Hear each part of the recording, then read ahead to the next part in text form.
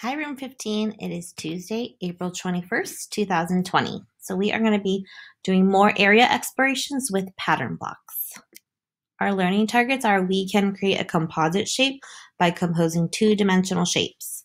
That word composing right here means to create or put together. So you're going to be putting together two-dimensional shapes and compose another shape. We can recognize and draw shapes having specified attributes, and we can identify triangles, quadrilaterals, and hexagons. So do you remember what it means to measure the area of a shape? We just learned this yesterday. So if you don't remember, we're going to review. Area is when you measure the space inside a shape. So if you take a look at the rectangles in the picture, they are all rectangles, but each different rectangle is a different size. So in order to measure each rectangle, we use squares. So the amount of squares in each rectangle is what we call the area. So the pink rectangle has 20 squares inside, so the area of that pink rectangle is 20. Or the purple rectangle has 42 squares inside, so the area of that rectangle is 42. So now we're going to use triangles, rhombuses, trapezoids, and hexagons to help us find the area of different shapes. So let's start with triangles to measure the area of this hexagon. So now we're going to count each triangle as one unit. So if we composed our triangles into a hexagon, we would need 6 triangles. So if each triangle is 1 unit, the total area of the hexagon is 1 plus 1 plus 1 plus 1 plus 1 plus 1 plus 1, which equals 6 units. So now we're going to use rhombuses and trapezoids to measure the area of shapes. So first, let's start with our rhombuses. We're going to measure rhombuses using the same shape, which is a hexagon. Okay, so we are going to count each rhombus as 1 unit. Yesterday, we were counting a rhombus as 2 units. Today, we are using the rhombus to count as 1 unit.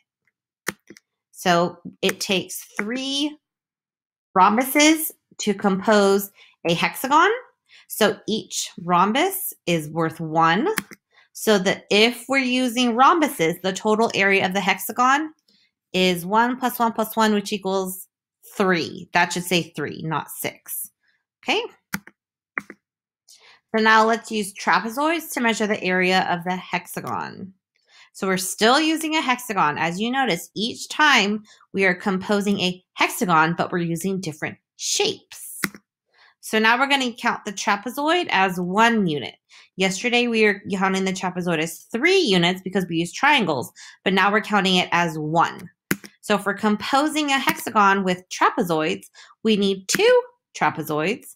So the total area of each trapezoid is 1 unit. The total area of the hexagon is 1 plus 1, which equals 2 units.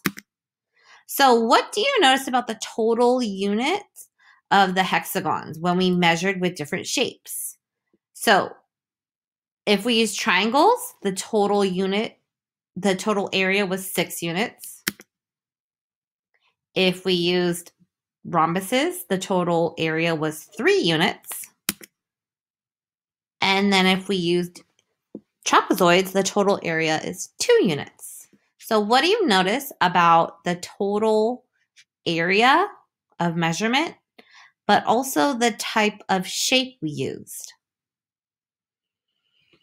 So if you notice, okay, we're all of these shapes are the same shape. They're all hexagons.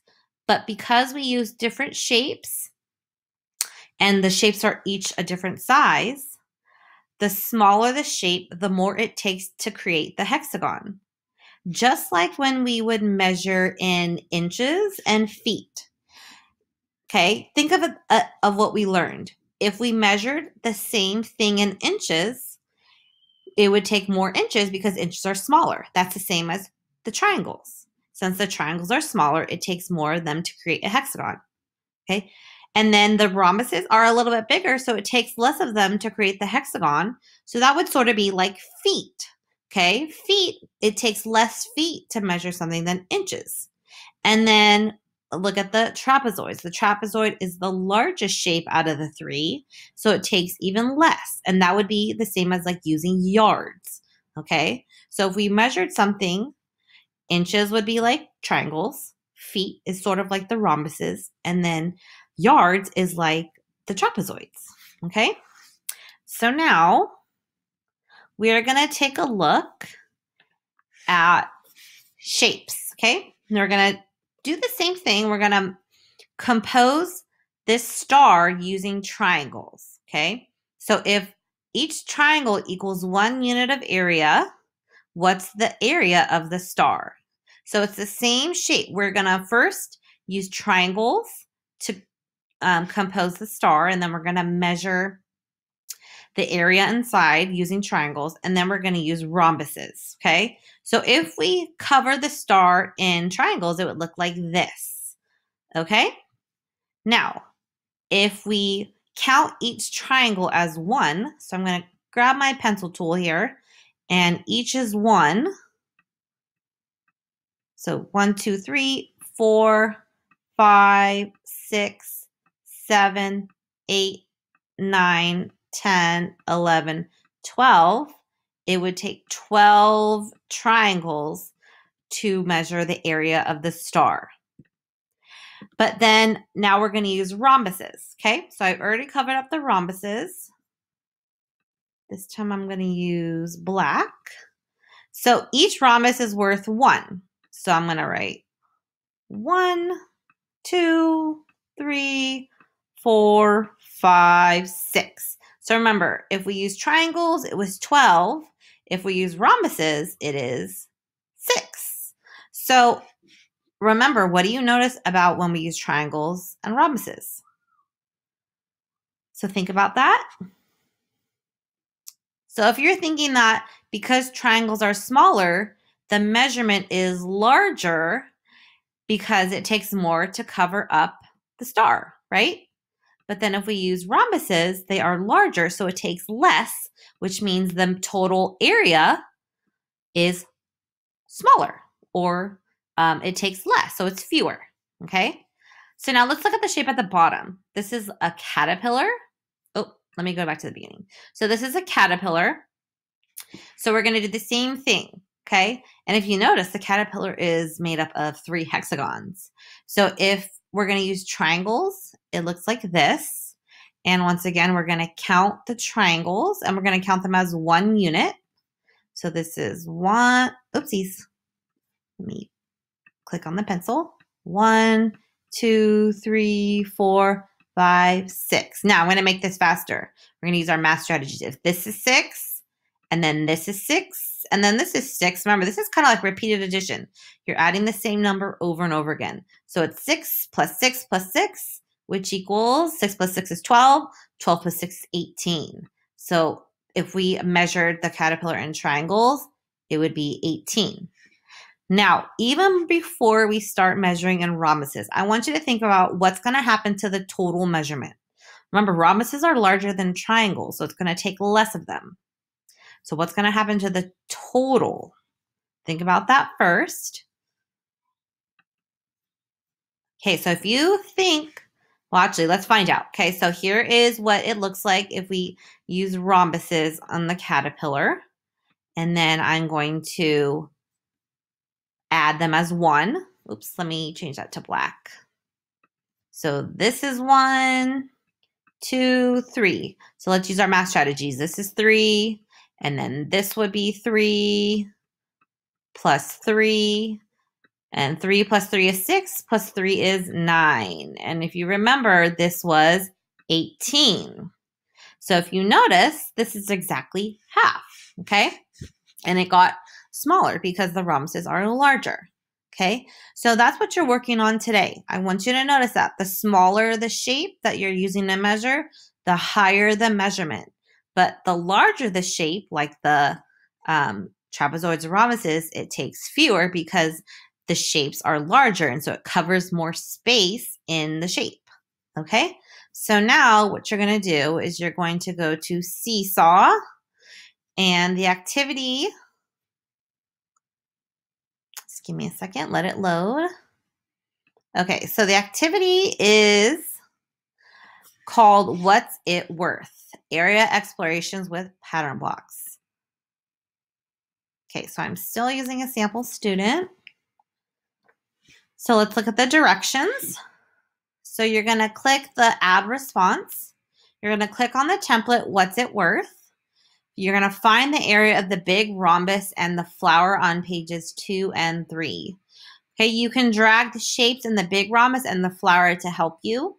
You want to use the pencil to write your answers. Then you click the T for the last question on each page to type what you observe. Then you're going to drag your text box next to the star shape. You should have a text box with your answer or observation next to the star on each page. You need to complete pages 2 and 3 of What It's Worth. Pages 4 and 5 are optional challenges, okay? And then if you need to use the shapes, you can use this website, which is just patterns, like just pattern blocks, okay? And you just drag them in here like this, all right? So you don't have to use that. So let's take a look. So here are the directions again. Find the area on pages 2 and 3. Read the directions on each page. Pages 4 and 5 are optional pages if you want a challenge. So once again, you are going to measure the inside of the shape. That's finding the area. And each shape counts as 1.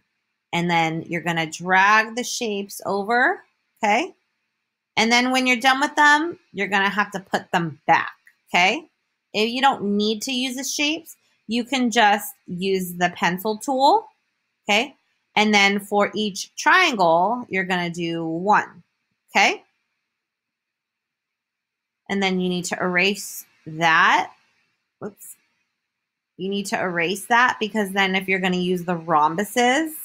So remember, I'm in the eraser and I'm trying to grab the rhombus and I can't. So in order to grab it, remember, you need to have this clicked, the hand with the pointer finger, because that's showing you that you can move it.